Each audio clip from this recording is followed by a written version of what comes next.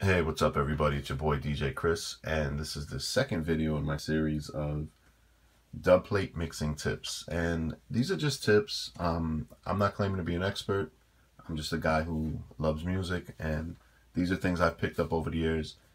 And I've noticed a lack of these type of videos specifically for dubplates. So I'm trying to get this information out there to people that might be interested in learning this. Listen, if you're a Grammy award-winning producer, you have certifications and degrees and platinum plaques on your wall, this video is probably not for you. This is for the novice. This is for someone who's getting into it and wants to learn how to mix their own dubs, or wants to learn how to import and mess around with the stems and things like that. I use the term stems, and I'm going to break it down what stems are. Basically, stems are just the parts of the track. So the voice, the vocal, that's one part of the track, that's one channel, that's a stem. The instrumental is the second part, that's a stem, okay? Basically, I'm using Ableton, and I want to show you guys this real quick. This is a 2-screen setup that I'm using, all right? Everybody's, setup is going to be different. Everybody's studio is going to be different. I'm just showing you a quick thing what I do.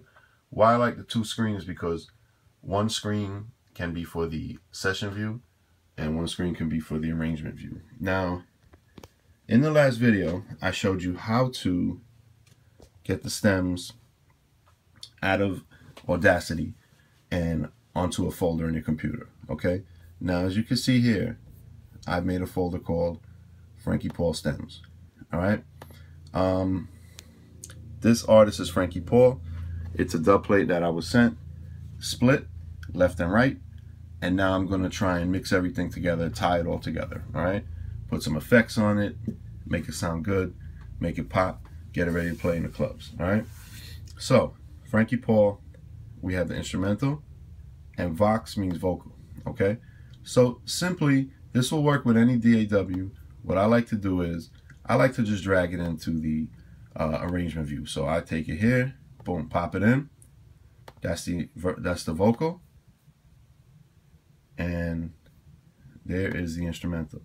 All right, this is my little technique. This is just to get it into your DAW.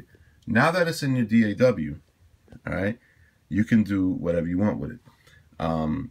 Basically, Ableton is great because you have a ton of effects, a ton of things you can do, and you have a ton of editing options you can work with, and it's pretty easy to work with. So that's just how to get it into your DAW. This will work with Pro Tools, with anything. Drag it in, drag it into the the editing window. Each track will light up. You see, both tracks, track 1, track 2 audio, and that's basically it. So one track is the voice. This is the Double Electric Sound Station, which will play by itself, and then here's the instrumental if you solo that, and I'll play it from like right here. So you see, now you hear that is a little, it's going to need a little cleaning, but yeah, I'm going to make sure I take care of all that, don't worry.